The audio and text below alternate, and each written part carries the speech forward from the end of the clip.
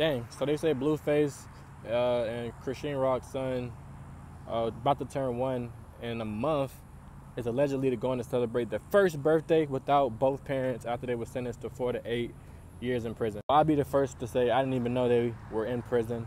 I think I saw something about Chrisean going, or I think I saw something about Blueface going to prison.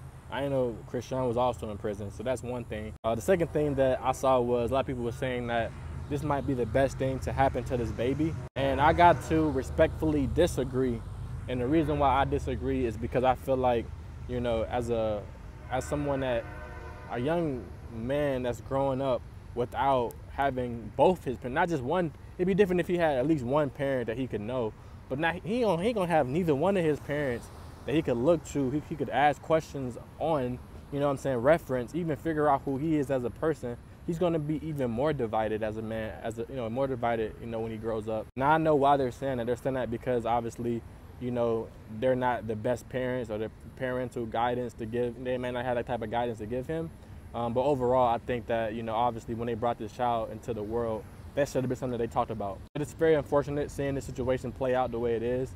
Obviously, in the next 10, 15 years, we will actually get to see, like, what actually happens, with the child. Maybe he does grow up to be, pretty straight. Who knows? What do y'all think about this? Let me know down below. It's your boy, Committed, tapping in another video, and I am out.